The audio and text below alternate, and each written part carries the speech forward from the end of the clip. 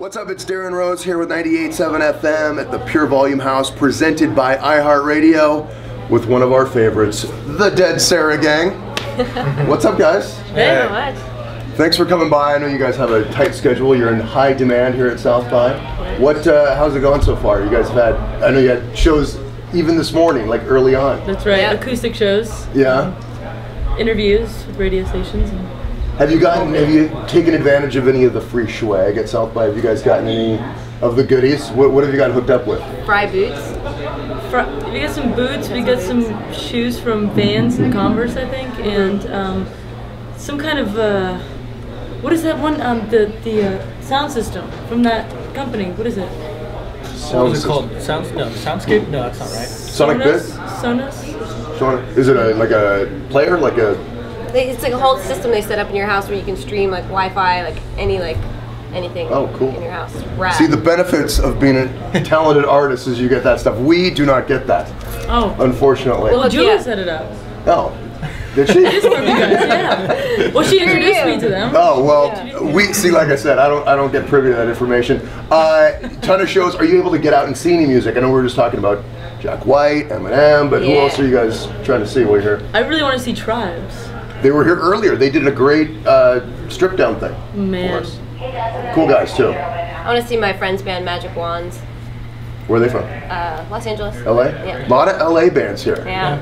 Great LA showing. Yeah. Bands Totally. here. Yeah. It's going to be cool. What about you guys? Any other bands that you're... Sure. Yeah, Nico Vega? Tonight. Yeah, I think it's tonight at 9. Yeah, speaking of, I got to show this.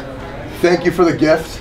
The Dead Sara shirt with the Go for the Kill on the back. Pretty sick. Are these on your website? No, those are exclusive through Kill City. Well, Kill City Jeans. Exclusive tee. Exclusive Those are tee. special ones. You get perks. There's perks. Yeah, there's perks. You got Of stuff. course. So let's talk about the record coming out April 10th. Self-titled? Yep. Is that okay? How many tracks? 11. 11 tracks. What's the Dead Sara creative process? What's the conception of a song for you guys? We get in a room and we jam. Yeah. Pretty much. Starts off with like a riff how it does. or Hit record. something. Yeah.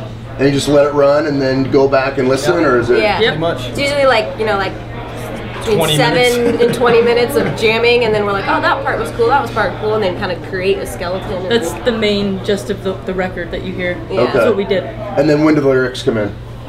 Same time, like when everybody's jamming, I just sit there and Start to flow and. Yeah. melody comes and it starts to change the pattern, just like any instrument. Somebody starts changing a little bit, it goes into different directions and stuff like that, and then again, it's like 19 minutes long, and then we shorten it down. It's like the Doors, like the Inagata-Davida. Emily, when did you have this amazing voice with all sorts of range and just incredibleness? When did you first discover that you had that talent? Your voice. Were you singing as a It youngster wasn't around the overnight. house? No, I mean, I never wanted. I was never like, I'm gonna be a singer when I grow up. I was more of a guitar player, a songwriter, and it wasn't until I couldn't find that voice I wanted in the band, and then I decided, you know what, the only person that can hear it is me, and I'm the one that has to be responsible for that. So I had to basically go ahead and it took me years to figure it out. It wasn't like I woke up in the morning and I knew how to fucking sing. Excuse my language, but like it took me years to like. Lessons or just No, by myself. just on your own? Guitar, singing, writing. And guitar self-taught as well? Yes. Emily? I'm sorry, Susie? Yeah, self-taught. Self-taught? Are you guys all self-taught I've had a few musicians as well? lessons. I am, yes. I have like 2 years of music school, so I'm like that guy in the band. Yeah, that's right. You gotta have one of those Great. in the band. So good. I'm the nerd.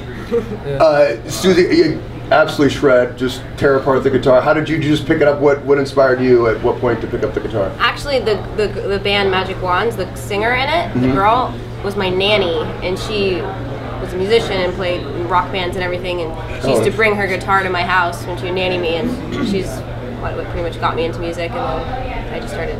So you picked it up pretty easy? Yeah. Yeah? Yeah. What was your first riff? What was the first thing you learned to play?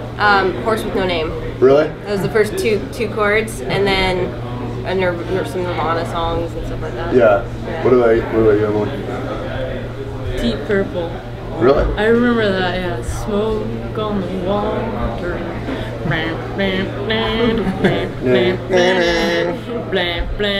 And I would stop there. I didn't know where to go.